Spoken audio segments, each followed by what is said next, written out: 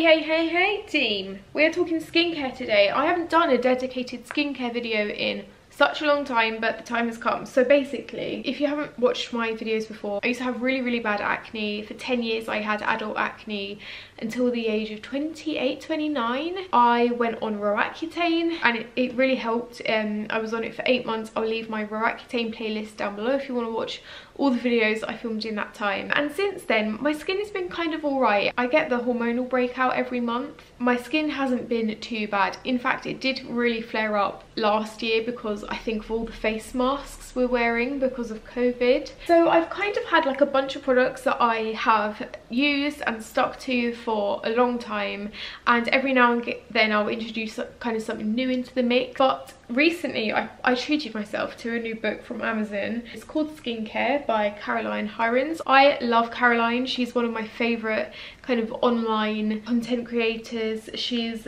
a goddess of skincare. She's taught me so much about skin. She's helped me with my skin in the past, recommended products to use, and I decided to pick up her book that she released, and it's basically like, yeah, just a guide to skincare. I spent all weekend devouring this and it made me realise I really need to change my skincare routine up, because I use like the bare minimum of products, and even though my skin's okay, like it definitely could be better, it's still got some problem areas. It doesn't look that glowy or dewy, it doesn't look that healthy. Thought today I would show you my old skincare routine before I read this, and then the skincare regime I've put together after reading this. So I hope this isn't too long of a video. I'll try and rush through it as quickly as possible, or you can do what I do and watch this on like 1.25 speed. I watch everything on YouTube on like double speed now, just because it's just quicker to get through, isn't it? Yeah, recommend doing that in case this video is long. There are some products that I'm taking from my old routine into my new routine. There's a lot of new products in my new routine, and I'm very aware that they could cause me to break out, and I may not know what's causing me to break out if I'm introducing loads of new stuff at the same time. So I've got my fingers crossed that isn't happen, but I thought it'd also be interesting maybe to document 2 months on this new routine, kind of a daily skin vlog. So if you would like to see that, let me know and I can start filming it. Oh my god, no! Oh my god. Oh, that was intense. Okay, this looks like a lot, but these are the kind of products I had on rotation in my old skincare routine, and quite a few of these are going to stay in the new one, but there were some things that I was missing. So first off, to take my eye makeup off, I would use something like this. I would use a waterproof eye makeup remover. This is the La Roche-Posay waterproof eye makeup remover. More recently, because this one's empty, I've been using the Elemis White Flowers eye and lip makeup remover, and I like both of these because they're kind of like oily, so they really take off heavy makeup with just a reusable cotton pad. I'm going to be sticking with something like this for eye makeup remover. Next up, I would wash my face. Now, for the past however long, I only cleanse once, and this is kind of where I think I've been going wrong. So I would use a couple of different cleansers on rotation. The first is the Kiehl's Cannabis Sativa Seed Oil Herbal Cleanser. I really like this. I really like the Cannabis Sativa Seed Oil range. I think it's really good for blemish prone skin. It's not harsh or like stripping. It is just kind of nourishing and calms my skin down, so I'm going to keep using this. I also used to use the La Roche-Posay Effaclar H Derma Soothing Hydrating Cleansing Cream. I started using this when I was on Roaccutane, and it was a godsend. It is the nicest, softest, most hydrating cleanser. I've used it for years, ever since Roaccutane, because I know that it doesn't irritate my skin. Or depending on the day, you know, it's good to have a different choice. Or I would use the Kate Somerville Eradicate Daily Foaming Cleanser. This is a blemish treatment. It's got sulfur in it, helps to clear and prevent blemishes and draw out impurities. I wouldn't use this every day because I do feel like it strips my skin a little bit. Like if I use it every single day, my skin will get a little bit kind of dry. So that is why I've kind of got 3 on the go. My problem is, since reading Caroline's book, is double cleanse is a big thing, and I need to start double cleansing. If you only do one, you're kind of removing the makeup, but then you're not giving your skin all the goodness that it needs. So I have added into my skincare a first cleanse, because I feel like all of these are quite good for different skin types. Like, this is to calm down red and blemish skin, this is to soothe my skin if it's feeling dry, and this is like if I'm really having a breakout, then I'll use this. So I feel like I've got like my skincare concern cleanser like sorted, but what I didn't have was a cleanser to remove all the makeup first before those can really get like into action.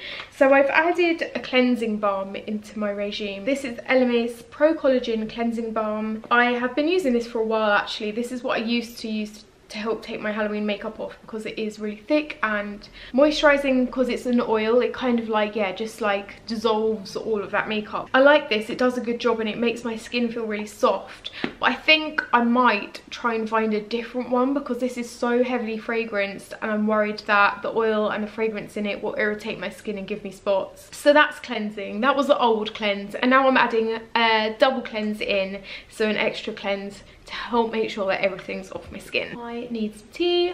Now this is where the kind of skincare, the old and new skincare goes further away. I'm going to talk you through my old skincare first, and then I'll show you what I'm adding into my new one. So after I take my makeup off, 2 times a week I will use this. This is one of my favourite skincare products. I love my skin the day after I use it. This is the Ren Ready Steady Glow Daily AHA Tonic. It gently exfoliates and encourages cell renewal for brighter, more radiant skin. It definitely does that. I love this stuff. And yeah, like I said, my skin looks glowing and more plump and clearer the day after I use it. But I only use it a couple of times a week because I don't want it to dry my skin out too much. Saying that, I don't think the acid like level in it, the AHAs are so strong that I couldn't use it every day. If my skin's really bad, I would use my Kate Somerville Liquid Exfoliate. So this is what I would use if my skin is a lot more blemished and congested, just mainly on my chin. I just swipe it over my chin before I put my moisturiser on, just to like, yeah, help uncongest and declog. It's a triple acid resurfacing treatment. So then I would apply my moisturiser, which is the Kiehl's Ultra Facial Cream. I really like this moisturiser. It's just super simple, like not fragranced, just kind of sinks into my skin really nicely, and it does the job of moisturising. I would use the Ren Overnight Glow Sleeping Cream in the evening if I have blemish like scarring that I want to fade. This is amazing. I've seen great results in this. Really like fades any dark spots I've got. So I would use that if I needed that. I would use the Effaclar H Multi-Compensating Soothing Moisturiser from La Roche-Posay. I've been using this for years. I would use this at night. So yeah, again with the moisturiser, it kind of really just depends on skincare concern that day. Oh my god, I'm forgetting something else as well. Or at night time, I would use the Kiehl's Cannabis Sativa Seed Oil Herbal Concentrate. It's like a facial oil and I really like this. This is the second one that I've used. When I use this, the next day my blemishes aren't as red, and so for that reason I really love it. It kind of just calms my blemish skin down. Yeah, they're kind of my nighttime ones. In the morning I would switch between two. I would either use my Charlotte Tilbury Magic Cream, which is hydrating moisturiser, super thick. I love this stuff. It really hydrates my skin before I put makeup on, so my makeup isn't going to cling to dry patches. And then for an SPF, I would use the Origins A Perfect World SPF 40 Age Defense Moisturiser. This is the second one I've gone through, and look, I am so nearly finished with this one. I really love it. It smells great, it's really thick and moisturising and makes my skin feel really nice. SPF 40, I was like, I can't be going wrong with that. And then a couple of weeks ago, I started using this. This is really new from Clinique. So it's their Dramatically Different Moisturising Lotion Plus. But they've got this new thing, I can't remember what it's called, but basically you can add a little serum in there depending on your skincare concern. So you're getting like a 2-in-1 double shot. So I've got an Imperfections serum, which I think has got salicylic acid in it, mixed in with a moisturiser for dry skin.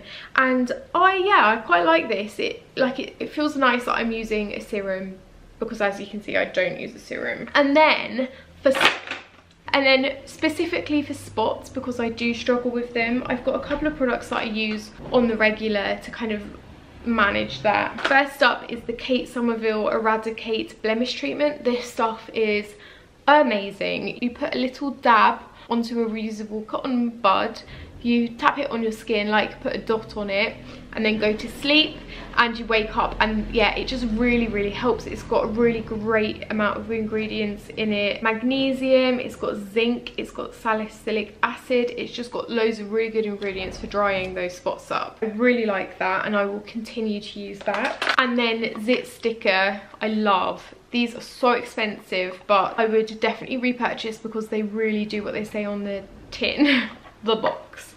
They are micro dart patches, and they've got darts in them, like spiky things on them. Press it to your skin on a spot, sleep in it overnight, and through the night those darts will dissolve, releasing loads of great ingredients into your spot, and it either brings it to a head completely so you can kind of like get on with your life, or it will like bring it to the surface so then you can deal with it that way. I love these, and I will continue to use these on pesky spots. Okay, so that was my old skincare regime, and to be honest, there's not much I'm missing from it apart from that double cleanse and a couple more steps that I hadn't been doing before, which are super important. The first step I'm missing after my cleanse, my double cleanse, I was really missing a face mist, like something to really hydrate, give added, like a toner I guess, to give added like hydration and benefits to my skin. So I've added 3 different face mists into my regime. The first is the La Roche-Posay Cerazinc. I've used this before. This is like half full. It's got zinc sulfate solution in it, so it's good for blemish prone skin, I want to say, and it's good for hydration as well, I want to say. Caroline likes this. I really like La Roche-Posay, and I trust this will hydrate but also kind of clear my skin. I've got the Omorovixa Queen of Hungary mist. This used to have a little bit of a cult following, but I really like this since adding it into my routine. I give it a nice spritz. It smells really nice. It wakes me up in the morning. It's great. And I've also added the Murad Hydration Prebiotic 3-in-1 Multi-Mist. The reason I added this is because it's specifically for hydrating. It replenishes, can be applied under makeup, prime, or after makeup to set. So yeah, I've added this into my regime. Went to get my eye cream and came back with a pussycat. Are you okay? We're talking about skincare today. Definitely doesn't help that I constantly rub my face in his fur. He's just so soft. Okay. One thing I was also missing was eye cream. I've got eye creams open, I just was really lazy and didn't use them. So I've started making a real effort to use these twice a day now. The ones that I've got open and are using on rotation is firstly the Kiehl's Powerful Strength Line Reducing Dark Circle Diminishing Vitamin C Eye Cream. It's got hyaluronic acid, moisturising and tripeptide. Don't know what that means. It's got vitamin C in it, and that's really good, I think, for kind of helping rebalance what the environment is doing to your skin. So hopefully it will really like revitalize and help even my skin tone out. I like this. It feels really strong around my eye area, so I don't want to use this every day. The other one I'm using is a Murad Retinol Youth Renewal Eye Serum, AM and PM. It's got retinol in it. I know that's really good for anti-aging. So yeah, I'm using both of these eye creams. More tea, please. Been filming this for 20 minutes. As I said, I'm still going to be using my exfoliating tonics, my Kate Somerville Exfoliate and my Ren Daily Glow Tonic. After eye cream, I think Caroline says another mist, so I'm going to use another one of those mists. Then I was missing a vitamin C serum. Now this is something that you don't need, I think, unless you're over a certain age. I think Caroline recommended it for over 30s to start using a vitamin C serum, and so I have added this Murad Environmental Shield Vita C Glycolic Brightening Serum. Resurfaces with glycolic acid to enhance vitamin C delivery for dramatically brighter, smoother skin. Use AM and PM. So yeah, I've added this into my regime, and I really like the idea of using a vitamin C to help combat like pollution and just like brighten, like just make the texture of my skin better. I'm loving using this. So far I've only been using it in the evening, but it does say AM and PM, So I technically could do this in the AM too. Then it is time for a retinoid, which I didn't have in my last regime, which is so silly because this would really help not only with acne but also aging. So I have only got one. I've introduced the Crystal Retinol 3. This is a stable retinol night serum, visibly diminish wrinkles whilst promoting healthy radiant skin. I've only used this once so far because you have to build up your tolerance to vitamin A and retinoids. It should be used gradually, twice a week for the first 2 weeks, and then every other night for the next 2 weeks, and then every night. So you kind of like, yeah, gradually use it up. I am going to use this again tomorrow night. That'll be the second time I used it, but I'm really excited about this as well because it's definitely time. Like, I'm 32 now, it's time to start adding some more anti-aging bits into my skincare routine. And then another thing I was missing, this all comes before moisturiser, between eye cream and moisturiser, was like a nice serum, depending on my skincare concern, like a nice facial oil. I've added in 2 to my routine. I'm not sure if this is the right kind of product. I think I might need to rethink this. I've added the the Abnormal Beauty Company Hylamide. I wanted one which had hyaluronic acid in to really put the moisture back into my skin after all this exfoliating, just to really keep my skin plump. Loads of ingredients in. I don't really know what they do. I would love your advice if you have a nice hyaluronic acid you use. This is the only one I could find in my drawer. So yeah, I'm going to be trying this out. I need to research and see if it's actually got like the right amount of product in it. And then for kind of blemish prone skin, I've got my Sunday Riley Ultra Clarifying Face Oil, and this has got 1.5% salicylic acid in. Fast acting, quick drying treatment oil, penetrates clogged pores for smoother skin. And I've been using this in the evening. I normally kind of use this here and this here. This is my congestion area. So yeah, I really like this so far. I love the Sunday Riley products. I haven't tried too many of them, but I'm going to be adding more of them to my skincare routine now because yeah, now's the time. And then it's time for my moisturiser. So I've kind of been using the Kiehl's one. I've also been using the Kate Somerville oil-free moisturiser because it's not greasy. It says to layer over your favourite treatment or serum. I'm still going to keep using my Kiehl's oil. I can probably imagine myself keeping on using the Charlotte Tilbury under makeup. I've also got a Ren Evercalm Overnight Recovery Balm. This is like a really like balmy thing, sensitive skin to make it more moisturized. And then I guess the final thing for the daytime that I was really missing was a separate SPF, and I've always been really proud of myself for using SPF. Like every single day I'll use an SPF, but it's normally one built into my moisturizer, like the Origins one. I've realized I need a separate SPF. So I've got quite a few that I want to try. I've got one from Ren I want to try, I've got one from Murad I want to try, but the first one I've decided to kind of use up is from La Roche-Posay. It's the Anthelios XL non-perfumed fluid SPF 50+ UVB and UVA rays. Kind of no frills, just does what it says on the tin. It's super thick but it sinks in really nice and quickly, and I've been using this on days where I leave the house, even if it's a 1-minute walk to the coffee shop. Don't got nowhere to go these days because of COVID. I need to find maybe a lighter one that isn't so heavy, because I do feel like SPF clogs my skin, although that could be a little bit of a kind of myth. So yeah, that was a huge video, but I hope you found it interesting. If you guys have any recommendations you think I would like or would suit my skin complexion, I'm really into my serums and oils. I think mainly because I haven't really used them properly before. I like the idea of really like putting goodness back into my skin. I've only been doing this new skincare regime for the past 2 days. I've noticed that my chin feels like I'm breaking out. Like nothing's come to a head, but it feels like just a bit painful. But I am due on my period in 3 days, so that could explain that. But I'm going to stick with it, as I said, for the next couple of months, and I will film a skincare diary, kind of just updating you guys on how this is going and if I make any changes. And yeah, after a couple of months I'll kind of give an update on how it's been. I'll leave links to everything down below as well. So I hope you've enjoyed this video and I'll see you soon. Mwah!